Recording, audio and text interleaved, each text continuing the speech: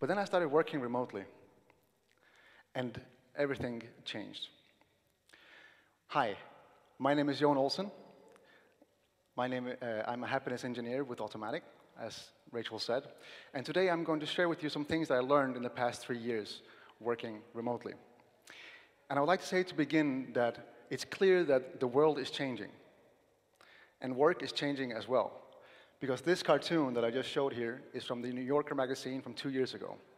But more and more people are working remotely. But what does that actually mean? So first, let's define what is remote work. We can say there's 4 kinds of jobs. Anybody here who works remotely already? Anybody here who works in an office? Good. So we have the 2 sides. So there's the office job, where you go to the office every day. And then there's the flexible job, where you work at an office, but sometimes you work at home. Then there's the remote job. And at the remote job, everybody else is at the office, and you're working from home. And then there's what I do, which is technically a distributed job, where nobody goes to the office. Everybody stays home. So in Automatic, we have, say for the Tumblr acquisition, we have 1,000 people all working from their homes, in their home offices, co-working spaces, cafes, or anywhere, as I'll get to. I learned about working remotely when I first applied for Automatic. I was working in an office on a WordPress consultancy gig, and I read that you can actually work for a company in San Francisco, living anywhere in the world. And I thought, this is magnificent. Because at this point, my career wasn't going very well here in Spain, and I was actually considering moving to London or Copenhagen or San Francisco, somewhere else where there would be IT jobs. But then in came the remote work, and here I am. It's a brave new world, and I will say that it is definitely a better way of working. But it also has its own particular challenges. If you already work from home, you're going to recognize some of these things. If you don't, I hope to give you a little bit of insight into how it works. The first thing I realized when I started working remotely, there's no commute. You don't go anywhere. That's a little bit strange, but it's a nice thing, because I'm sure that you had the experience where you have to be at a meeting at 10 a.m., you're late, you get in your car, you go out on the road, and there's a traffic jam. And now you're there, you're stuck in traffic, and you're half an hour late. This doesn't happen when you work remotely, because you might as well, be a minute late with your coffee, but everything happens online. So you can save a lot of time in not going back and forth. And if you think about it, if you only go half an hour to work and half an hour back, that's still 5 hours a week. That's 5 hours that you could be spending doing something else, being with family, friends, developing WordPress. The other beauty is that you can work anywhere. And in the beginning, I thought, this is fantastic. I can work anywhere with my laptop. I'm going to go to the beach. Which turned out to be less productive than I hoped. Because if you've ever been outside with your laptop, especially the new blank screens, there is no productivity. You cannot see anything. In the same way, I have some colleagues, and I try this myself, who wake up, take the laptop in bed, and start working. No, I cannot do that. I try going to a park, same thing, you're outside. What works, I found cafes. Cafes are good, but then you have to pay for the coffee to at least be nice. Or you can go to a co-working if you want to be with other people. Or, as I have found works best for me, having a home office. Because with all the things, all the flexibility, being anywhere in the world, just with a basic internet connection, I still found that it's good to have a routine. Because if you consider before, we're going to work, we leave our house, we go out, we experience the world, come into a new place, and now we're working. So your mind has a chance to change the environment, and you're getting ready. But if you don't have that travel time, your mind doesn't switch. So I found that having a routine to get me started simulates that experience. So I will get up around 8 a.m., I'll go to the bathroom, brush my teeth, I'll go downstairs and meditate, I'll take my dog out, and then I'll exercise to get that crucial daylight in, then have a shower, and by 10 a.m., I'm at my desk. So that's the way that I found to kind of just make my mind go into work mode. And then, when sitting down to work, it's important how the environment is like. And so I discovered that just because you're working from home, you still have the same challenges as you have at an office. Because at an office, what do you get? At least you get a desk, You get a chair and a computer, right? Now, I had this set up, but when I moved houses, I didn't get my home office set up yet. So what did I do? I sat at my dining room table in an IKEA chair. Anybody here who knows IKEA chairs for sitting and eating? They're very, very stable. When you sit down, the legs go out, and the backrest is non-existent. So not thinking about this and just working either at my dining room table or my couch, after a while, I started developing shoulder pains. And so I realized, okay, now it's time to actually do something about this. So now I have a proper desk that can also be raised, so you can be standing, and an ergonomic chair. And these things are just as important at home as they are in an office, maybe even more so, because there's nobody looking after you. You have to look after yourself. In a similar way, and I'll get into this a little bit more, you have to tune your mind into when you're working and when you're not working. So this may seem a little bit strange, but what I found, number one, works is working in one space. Have one designated space to work. It might be a home office, it might just be a desk, it might be a certain spot, but in this spot, we're in work mode. So I have made this into my home office where I work in the office and I don't work anywhere else if I can avoid it. But at the same time, I've experimented with using all the senses. So for example, I use music. Anybody here listens to music when they work? And the rest of you are sleeping. Okay, no, just kidding. No, music is a nice addition to the day, but what I have found is that I actually take certain internet radio stations and I only listen to that while working. So if this genre of music is playing, we're working. If this genre of music is playing, we are not working. It works somewhat. And I've also experimented doing the same with smells. You know, in Mercadona, you can get those cheap candles, una de cinnamon, otra de vanilla. So I experimented with like, okay, can I subconsciously program myself to let my brain know that when the vanilla is on, we're not working? It kind of works. It's not great. So really what works is separating the things. Because when you're working from home, there are so many distractions, if you let there be. And the way that I realized this, I actually thought about calling this talk How to Stay Productive When Your Entire House is a Distraction. And what I'm talking about here is not just the average phone calls, messages, Facebook, Reddit, all the things we know we shouldn't be doing during work.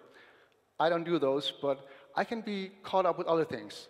Oh, I have to go make a cup of coffee. Oh, there's this dish I forgot to put into the lavavajillas.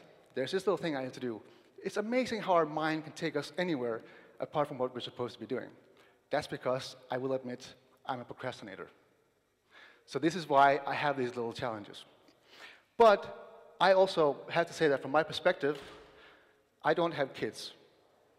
So for those of you that do have kids and work from home, wow, well done. I also don't have cats. So I don't know how cats behave when you're working from home. But I've seen a lot of colleagues that have tails walking around on the screen when they're talking on Zoom. Have you seen this? So with dogs, at least, I can give you a tip, because my dog is very annoying. Oh, you're working? Can we play now? Can we play now? Can we play now? And I feel bad, because of course I want to play, but not right now. So my colleague gave me a tip. She said, if you're working and your dog is annoying, have it close to you. Dogs are pack animals. If you move their bed to your desk, they will stay there and be happy. And it worked. So I cannot tell you what to do with your kids, and I cannot tell you what to do with everything else, but just know the distractions are plentiful. So it's about finding ways around those distractions. And one of those ways is to have clear boundaries. And what I mean by boundaries is that if you have anybody else living at home with you, it could be family, it could be roommates, whatever it is, they need to understand when you're working. For those of you that already work from home, you may have said this to people before. Yes, I am really working. It may be that I'm just sitting here looking at my laptop, but I'm actually doing work. You're like, yeah. Well, this is how I do my work, so please don't interrupt me. And this is where it comes to setting healthy boundaries. So number one, if you're in the office, you can leave the door open, but if I'm in here, don't disturb me. When I come out, talk to me. That works. Now, why is this important? Those of you that work from home, hands up again. Can I please get to shout out what role do you do? Diseñador, desarrollador, otra cosa? Okay. All these things have in common that they are knowledge work. So when we sit down in front of the computer, we are doing knowledge work.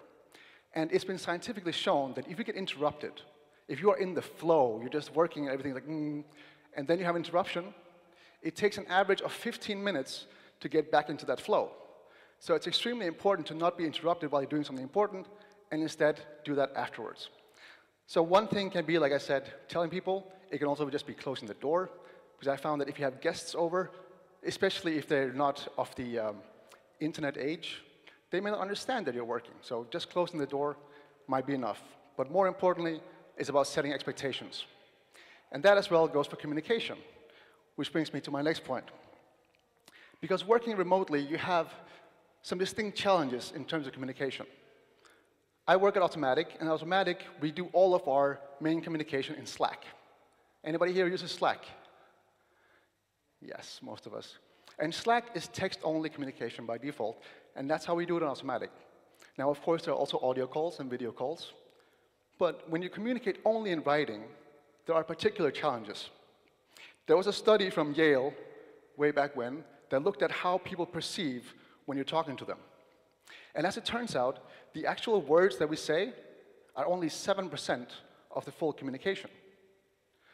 38% comes from our voice, our tonality, how we say it. And a full 55% comes from the body language. So in Automatic, we talked a little bit about the concept of bandwidth. Not your 56K modem versus your fiber, but bandwidth in communication. So if we say that if it's only in text, that's low bandwidth. If you go to an audio call, medium bandwidth. You go on a Zoom video call, high bandwidth. But if you are in person, face to face, that's full bandwidth. And in my opinion, nothing can ever replace that.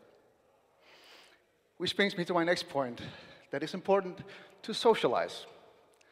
So if you're living with other people, this is not a problem, but if you live alone and you are working from home, there is technically no reason to leave your house. Some days, if I didn't have my dog, I didn't have to go out. And I do have a colleague who says that he will stay in for 3 days at a time. He gets the groceries delivered and just stays in. So it's really important when we're in front of a screen all day to actually go out and meet other people and have that connection. Which also brings me to going AFK. Now, this is a term that we use in Automatic. Anybody here who knows what AFK means? One, but you're cheating, you work at Automatic. AFK, AFK is an English acronym that means away from keyboard. And I don't know about you, but I tend to be caught up and I get really focused, and then I forget to have breaks. What I didn't say in my routine thing is that I will also put my lunch on my calendar, so I don't forget. Because there's nobody saying, hey, we're going to lunch, you want to come? No. That doesn't happen, so you have to do it yourself. And so throughout the day, it's very important, I find, to just step away from the computer, know that you have a real world before you go back into the digital one. In the same way, when getting off work, I also try to stay away from screens. In fact, I just try to leave my laptop in the office and not open it again. Even when logging off, I will have a shutdown routine where I turn off the security so that I don't accidentally log on to work again and start working. Because again, you're working from anywhere. So you have to set your boundaries. And finally, it's about disconnecting. And this, I think, applies to anybody that is working in front of a computer in an office. But what I'm talking about here is doing things that are truly offline. There's no computers, there's no phones, there's no internet connection. Now, where can you do this? Out in nature, a la playa, without the laptop, going to the woods, going for a hike, going for a run. I think these are incredibly important because we are all sitting at a computer all day, and while many of us have given up smoking, now they say that sitting is the new smoking. So now I at least try to get outside and move, but I find that being in nature is kind of like an antidote to all the technical input. So to answer the question, do I work from home or am I living at work? The answer is both, but it works if you separate it. So the world is changing, and work is changing. And my question to you, if you don't work remotely, is remote work in your future? Thank you.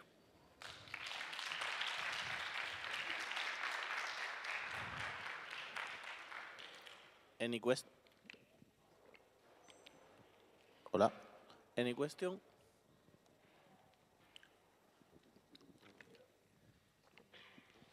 Hola, hola. Vale.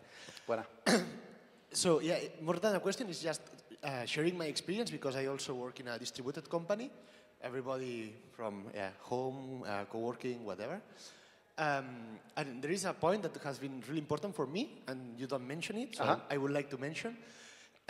More than these times of how much time can I be focused, and when I am distracted, how long I take to be again in productive mode. It's quite a common thing, but to me, this approach never worked. And what really worked to me is mix what are the distractions with the tasks that I have. Okay. So I try to know upfront the task I have to do 1 or 2 days upfront, because more it's a bit difficult. And then I try to pack them and schedule the interruptions as disconnections. And managing this, like I will do this, that I need 2 hours, then I can do these 2 hours, and then I go out shopping for half an hour, and then I got the groceries for lunch, then I work 1 hour for this task, and this kind of approach worked for me, because at the beginning I was trying to keep like 2 hours, a break, 2 hours, and these things, and this never worked, because it depends on the tasks, and to me it's more important the time that you invest and focus in the task than the focus time at work. So right. Just so you build in breaks where you go and do something else. For example, you said go and do the grocery shopping, and you put that in your schedule. No, I manage it. Oh, you do it. Okay. But the point is, you give yourself work time and then you go out. I think that's very, very good. Yeah. Thank you for sharing that. Otras preguntas or other questions?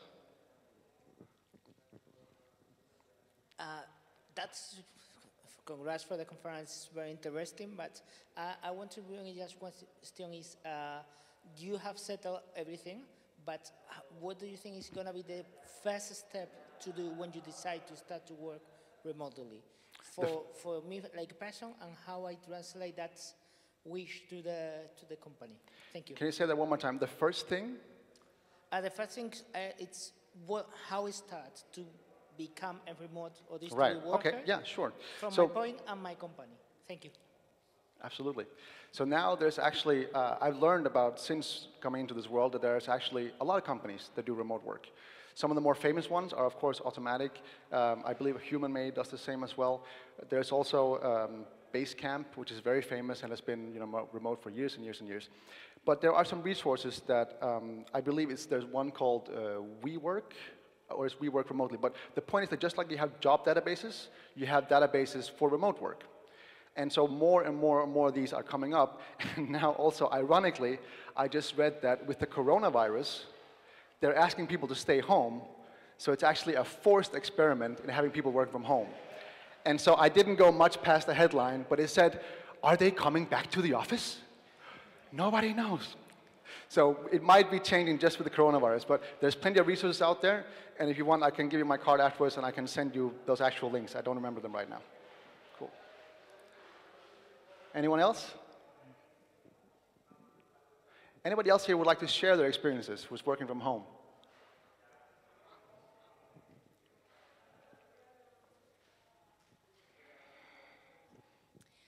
Well, I also work from home, but I do have kids. So my day is a little bit different. I would start at 8, I'd be up about 7, start at 8, and then try and get the whole day done as quickly as possible without any breaks, and try and finish around 4, 4:30, and then have my day, do all the other bits afterwards. But dividing my day up to have little breaks in between, it just makes it so long, and then I don't have any time, family time. So I think it's just finding the right pattern. It took me a long time to get into that pattern as well, but I think you have to find what works for you as well. And do you find also that you don't have to travel? Does that give you more time with the family, or is it? Yes, but I agree with you that not traveling, you miss that kind of time disconnecting and getting back into it. You're just kind of thrown into it, thrown out of it, and I miss that a little bit. But I also worked from home before, so I'm kind of used to it as well. So yeah. Cool. Thank you for sharing, Rachel. All right. Anybody else? No? I will say thank you all for staying so late. Thank you for listening. And if you want to work remotely, I can point you to some resources like over here. But thank you all, and have a great rest of your day.